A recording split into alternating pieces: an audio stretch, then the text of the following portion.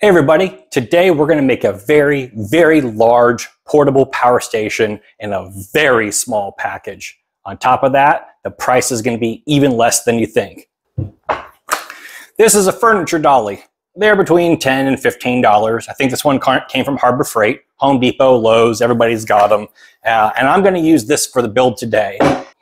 If you watched my previous videos, you know I really like using the upright green furniture dollies from Home Depot. And I like that style, but those are 70 some odd dollars, and I wanted to do something on an extreme budget and something that was a little bit smaller, and I think it's going to fit what I'm going to do really well. So we're going to use this as our platform today.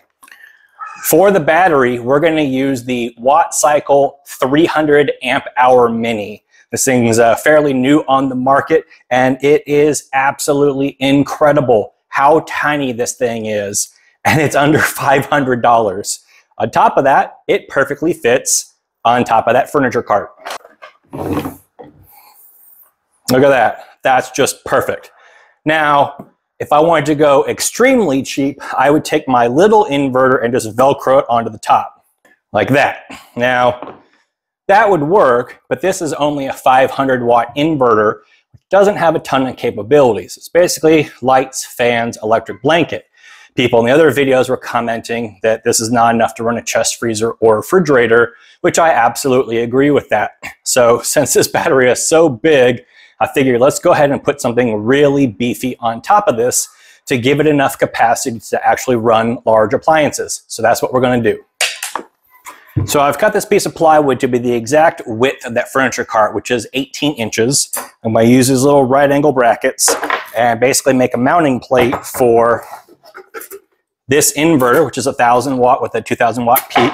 And I'm going to do something I very rarely do. I'm going to add a battery level meter off to the side so that way you can see how much capacity you've got left inside the battery. And this is a pretty standard shunt with a screen, and then this is a pass-through. So I'm going to mount all this onto the plate, put the plate on the cart, and this will be pretty simple.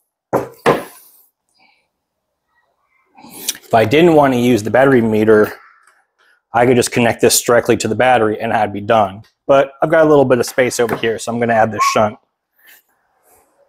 Okay, so negative side goes from the inverter into the shunt, and then out to the battery, and then positive side goes to the battery.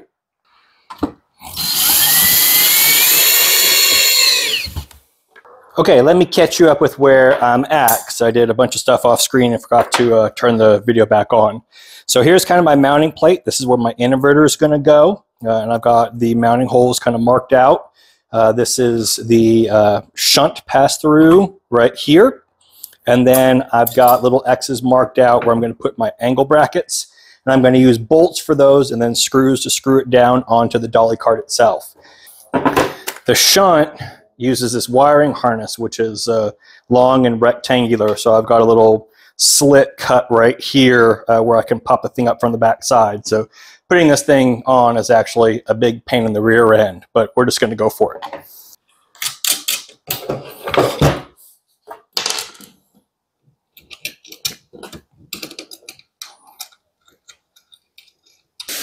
So this is going to sit like that. And then the inverter is going to bolt like that.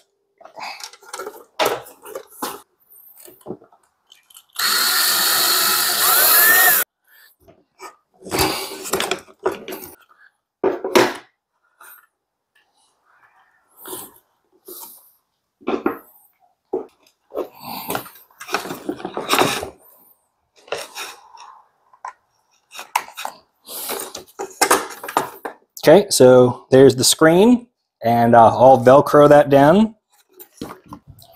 I'll use these little wire clips to make a little anchor to hold this in place on the back side.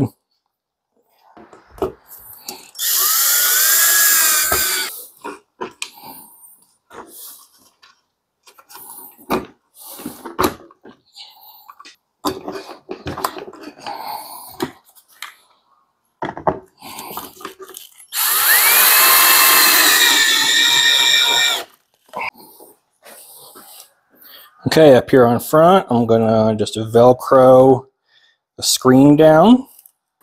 I wish that someone would make this meter with mounting tabs. What I have found over the last couple of months by having these things sitting in my garage, the Velcro will eventually melt and the screen falls down. I wish that someone would make something that actually like hard mounted. And I reached out to the vendors that make this and told them that's what they should do, and no one's taken me up on it yet. Okay, so there's the inverter, there's the screen and the shunt, and then you plug in the harness right there, and now I gotta do the wiring. So we go positive to the battery terminal, negative to here, from here to the battery terminal. Okay, so we've got negative from the inverter coming into the negative side of the shunt, and then another negative wire here that's going to come out to the battery. And then you also have to connect a power lead into this little green terminal right here to power the thing up. So I'm going to jump from here over to here, a little bit of a screwdriver, and so it'll get power from the wire coming from the battery. And thankfully they give you a little bitty screwdriver, because this terminal in here is tiny. I've got these 4-gauge jumper wires that I made off screen because watching some terminals is boring. Definitely want to use a 4-gauge or bigger if you're going to be pulling 1,000 watts out of this.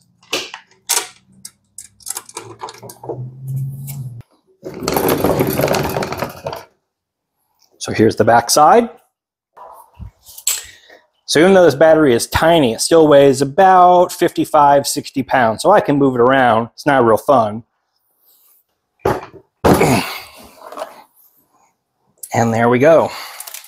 So I secure it with some cargo straps. And this is way longer than it needs to be.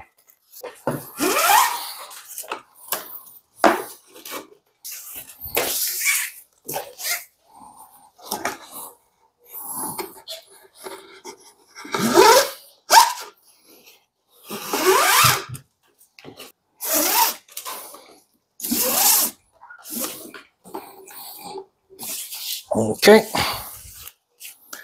but now I got some little handles. Wheel this thing around, and let's make our connections. Make sure that that is tight.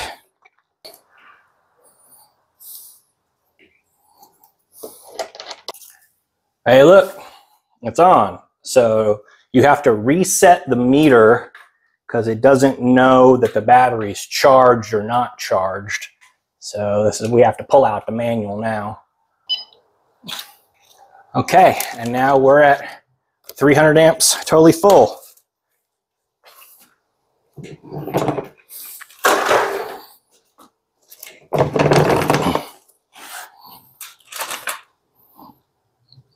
And here's the front of the inverter. And it's lit up. Let's put a load in it. Got my little trusty box fan. And I'm pulling 47 watts.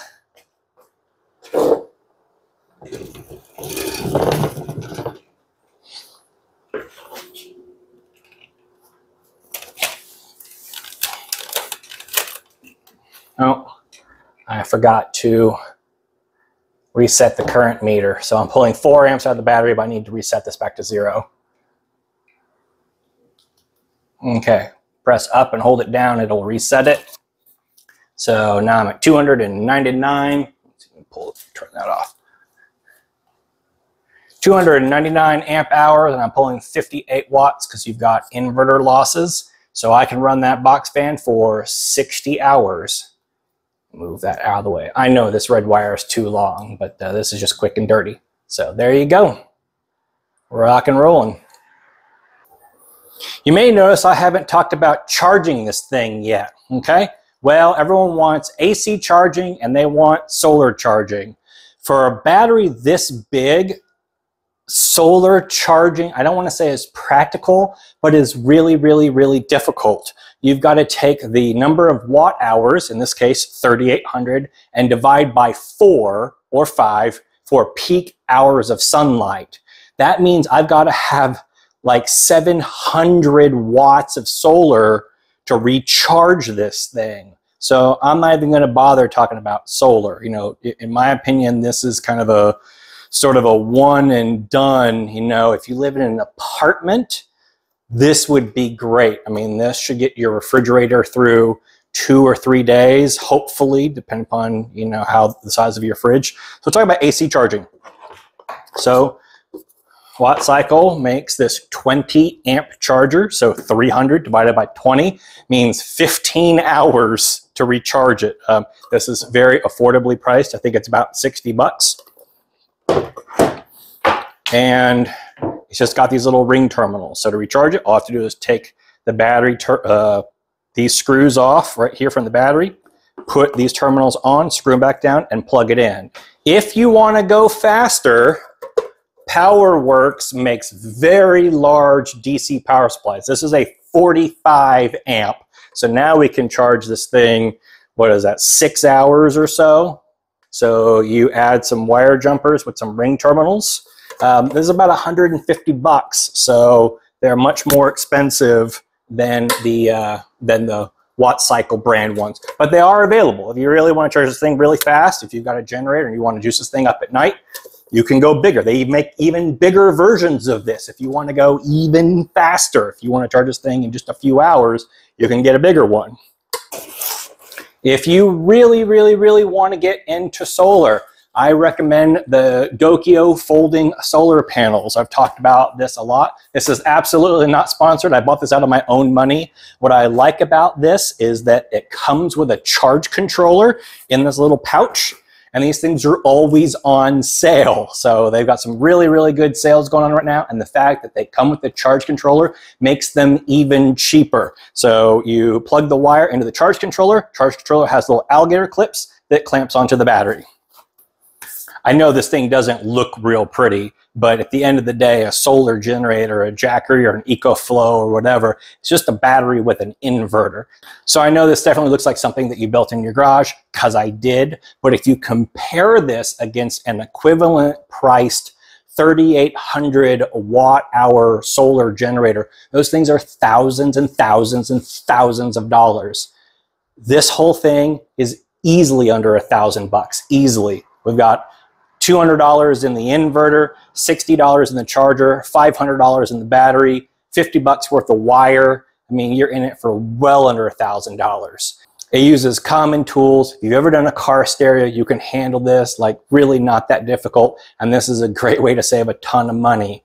If you're in an apartment where you can't have a gas generator, or if you don't want to deal with the noise, this gives you big, big, big power in a very small package that you can move around. You know, I can pick this thing up and wheel it, but having it on the cart obviously makes it a lot easier to maneuver. So thanks everyone, and we'll see you on the next one.